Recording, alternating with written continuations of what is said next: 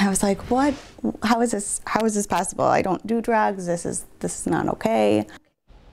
All new this morning and only on 7, a Town of Tonawanda mom explains the agony that she suffered on what was supposed to be a joyous day, so the same thing doesn't happen to you. Now, she says this bagel is the reason the doctors separated her from her newborn right after she gave birth. 7 Eyewitness News reporter Hannah Bueller explains why and is giving you a heads up this morning.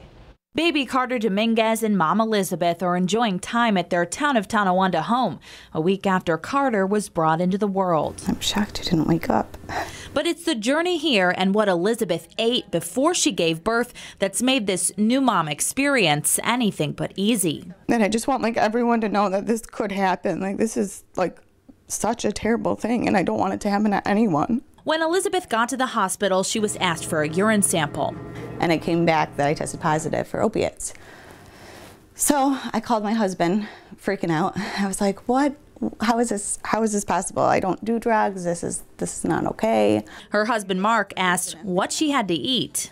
A bagel, and I had a sub. I was like, that's all I pretty much ate. And he's like, it was from the bagel. And I'm like, no way. A bagel that was covered in poppy seeds like this one.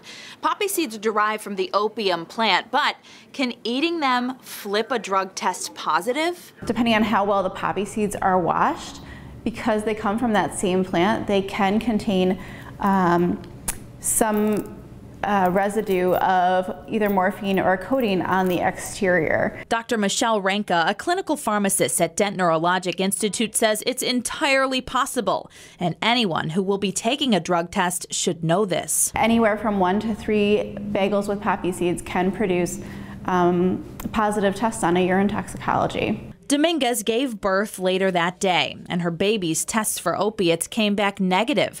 Still, the hospital monitored Carter for withdrawal, and because of Elizabeth's failed drug test, hospital staff followed protocol and called CPS. Questioning me, asking me all sorts of questions, saying if we are to take your baby and your kids away from you, where would you like them to go? Elizabeth was discharged, but Carter had to stay, separating mom and baby less than 24 hours after birth.